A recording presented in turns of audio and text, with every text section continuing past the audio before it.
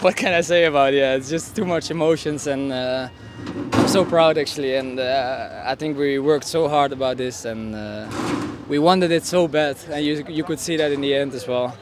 The whole crowd was behind us at some point, and yeah, I can't describe it. It's so amazing. Yeah. Try to describe these 2 goals. Just don't think, just shoot.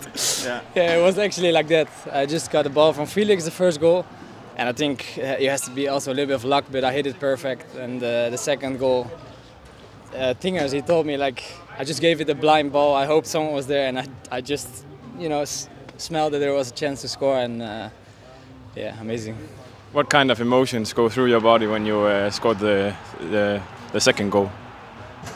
You know, when I came in, we were 3-0 behind, but I didn't saw like any danger of Brøndby, so I really believed in it.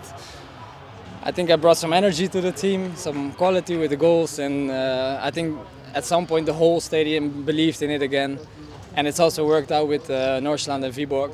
And yeah, amazing day today. So yeah, I'm really happy. Yeah. Yeah, and you get a bronze medal after your first season here in AGF. How is it? Yeah, yeah. It's crazy. It's good. You know, we came from really far, especially when I heard the stories about last year that they almost relegated.